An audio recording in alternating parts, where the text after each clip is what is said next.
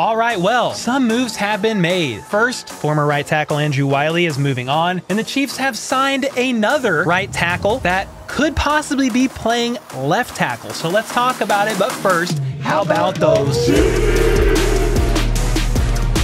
All right, guys, first up, if you love breaking Chiefs news or just news about the Kansas City Chiefs overall, make sure to like the vid, sub if you're new. We're about to hit 100,000 subs on the channel, which is freaking crazy. This is all I do, man. Cover the Chiefs. We were just live for a couple hours waiting for Chiefs moves to happen, and since that did happen, there's been a couple things that have gone on. First up, Andrew Wylie. He signed a 3-year deal worth $24 million with the Commanders, so he's going to be joining offensive coordinator Eric Bieniemy. Followed him from Kansas City to Washington. I'm so happy for Andrew Wylie. This man has basically made borderline league minimum for most of his career, so he's going and getting a bag. Obviously, the Chiefs were interested in other options, which we'll find out here in a second, but super happy for Andrew Wylie. After that happened, Aaron Wilson reported that Texans Pro Bowl left tackle Laramie Tunsil has been discussed in a potential trade scenario with the Chiefs. According to league sources, fluid situation on whether it happens. However, Chiefs potentially retaining Orlando Brown Jr. has not been ruled out by the Chiefs per source. Okay, so that happened. Then, curveball. Adam Schefter, just 17 minutes ago, as of when I'm recording this video, March 13th, 1:30 p.m. Central. Former Jags offensive tackle Jawaan Taylor reached an agreement on a 4-year, $80 million deal, including $60 million guaranteed with the Kansas City Chiefs per sources. Deal negotiated and confirmed by Drew Rosenhaus and Robert Bailey. Drew Rosenhaus is also Tyreek's agent, if that name sounds familiar. The confusing thing, though, was they're paying a lot of money for a right tackle because Jawaan Taylor has played more than 4,000 snaps at right tackle and only 17 snaps at left tackle in his NFL career. Okay, he's been in the NFL for 4 years. Good news is he's only 25, relatively healthy, meaning he's never even missed a game in his 4-year career. So yeah, the Chiefs seem very high on him, and at first I'm like, okay, so they make it a big move for a right tackle to replace Andrew Wylie, and maybe they'll sign a veteran left tackle as a placeholder and draft.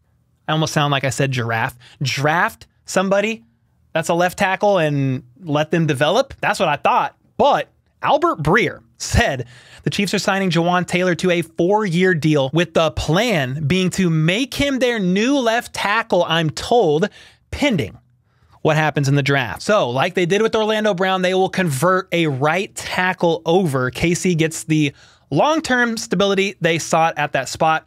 Very surprising. They just must not have thought Orlando Brown Jr. was that guy. Very interesting development here for the Chiefs and their offensive line. Devin Clements of Heavy.com said, instead of giving Orlando Brown Jr. a $20+ million a year contract, the Chiefs add a right tackle that they will convert to left for $15 million a year guaranteed. 4 years, $80 million, but only $60 million guaranteed. It's brilliant, really. So let me know your thoughts on that. I mean, I will say this, if you look up Jawaan Taylor's grades on PFF, so out of all tackles in the NFL who's played at least 50% of snaps last season, then this is at right tackle, Jawaan Taylor is the 50th ranked tackle overall out of 57, okay? So getting a little low, and part of that is because his run blocking grade is not good. He has the worst run block grade of any tackle on this list. 39.7. However, his pass blocking grade is a lot higher. He was graded out at 75.9, and Orlando Brown Jr. was graded out at 76.8. And that doesn't mean anything to you as you're listening to me ramble, but what that means is Orlando Brown Jr., from a pass block grade, was the 17th best tackle in the NFL. Jawaan Taylor was the 26th best tackle in the NFL. Is a little bit younger, played a lot of snaps, 1,200 snaps. Orlando played 1,300, so right there, close. Now, Marcus Whitman, that franchise guy, we had him on a live stream last Friday talking about the draft. He said this and actually tagged me in it. Jawaan Taylor is a better pass protector than Orlando Brown for cheaper. They also get a guy who isn't going to throw a fit if they ask him to play right tackle. Then he said, Cole, this is a perfect guy for what we talked about, where now they don't have to worry about right or left in the draft. They can take the best guy and figure out who fits where later. So with all that being said, you guys got to let me know your thoughts on this situation. Are you happy for Andrew Wylie getting a bag? Are you surprised by the Chiefs going for Jawaan Taylor, a right tackle, with the hope of moving him to left, depending on how the draft goes. This is very interesting. Again, what Marcus said. Now the Chiefs don't have to worry about right or left tackle in the draft. They can just take the best one.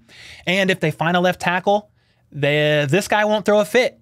Talking about Jawaan Taylor. If they play him at right, because he's not saying, play me at left or trade me, like Orlando did with the Ravens. So very interesting developments. As of when I recorded this video, Orlando Brown Jr. is still a free agent. So we'll definitely have to wait and see what happens with him, but it doesn't look likely that the Chiefs are going to take a big swing on a right tackle in Jawaan Taylor and a left tackle. They are indeed going to move him to the left unless they make something else happen in the draft. Very interesting developments here. Let me know your thoughts in the comments down below. And until next time, let's go. Let's freaking go. How about those?